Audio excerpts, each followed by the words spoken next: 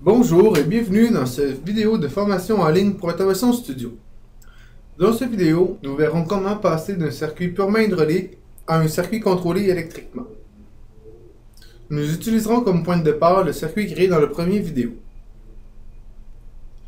Tout d'abord, la première chose à savoir, c'est qu'il est possible de modifier, selon les besoins, chacune des valves directionnelles. Pour ce faire, double-cliquons sur la valve directionnelle et allons dans la branche Spécifications techniques.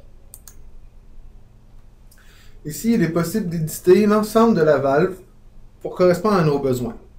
Que ce soit les tiroirs, vous voyez ici l'ensemble des tiroirs disponibles, ou les commandes.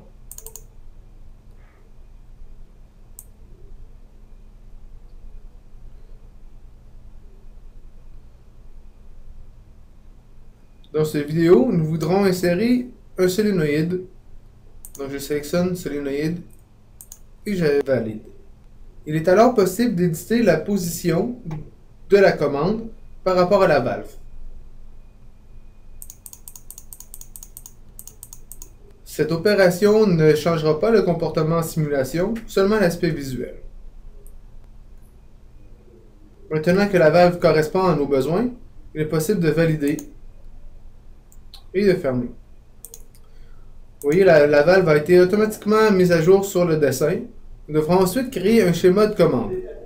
Pour ce faire, nous devrons sélectionner dans la bibliothèque électricité de commande, soit la norme JIC ou la norme CEI. Encore ici, nous avons l'ensemble des composants les plus couramment utilisés dans la section inférieure. Et il est toujours possible d'ouvrir la bibliothèque et d'avoir accès à un plus grand choix de composants. J'aurai donc besoin d'une source d'alimentation 24 volts et d'un commun. J'aurai besoin d'un bouton poussoir normalement ouvert.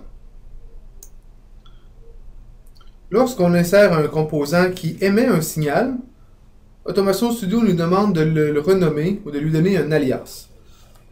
J'appellerai donc le bouton pressoir 1. Et son nom est par défaut indiqué au-dessus.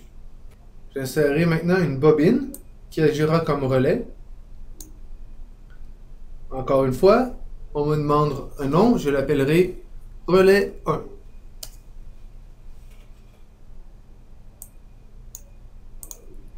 Maintenant, j'insérerai un contact normalement ouvert. Lorsqu'on insère un composant qui reçoit un signal, Automation Studio nous demande à quel composant qui émet un signal nous désirons le lier. Dans ce cas, je désire lier ce contact normalement ouvert au relais que j'ai appelé R1. Donc dans la barre de recherche ici, je pourrais venir filtrer en tapant la première lettre, donc R, et de l'ensemble des variables disponibles, seulement la variable R1 est désormais affichée. Pour créer le lien, je peux double-cliquer sur la variable désirée ou cliquer sur le bouton ici « Créer une association ». Une fois ceci fait, vous voyez les deux composants sont maintenant liés et leur alias est souligné et contient un hyperlien. Si je clique en appuyant sur la touche CTRL, je pourrais naviguer d'un composant à l'autre et ainsi retrouver facilement quels composants sont liés avec lesquels.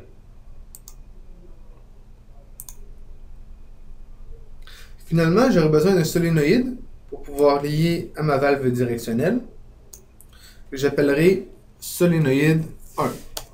Je peux maintenant créer l'ensemble de mes câbles électriques.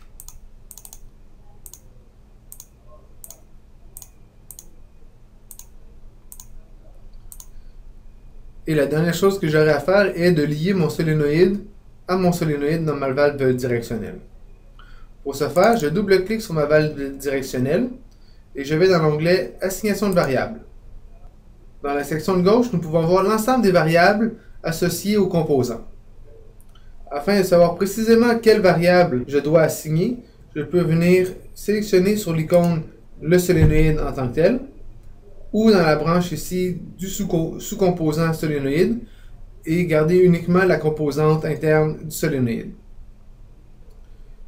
Je désire lier ce solénoïde à mon solénoïde appelé Sol 1. Je vais sélectionner et cliquer sur le bouton. Maintenant, mon association de variables est faite. Maintenant, je peux aller en simulation. Et lorsque j'appuie sur le bouton pressoir 1, j'active mon relais qui ferme mon contact normalement ouvert, qui permet l'alimentation à mon solénoïde et qui va activer ma valve directionnelle et faire sortir mon V1. Dès que je relâche, le ressort repousse la valve directionnelle en place.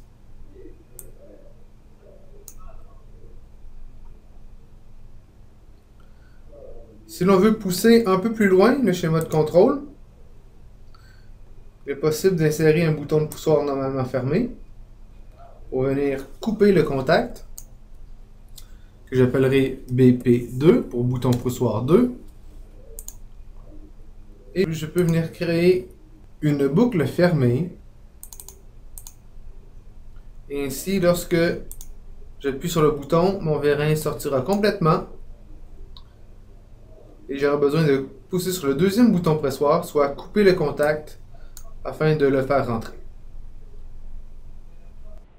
Merci d'avoir assisté à cette vidéo de formation en ligne d'Automation Studio.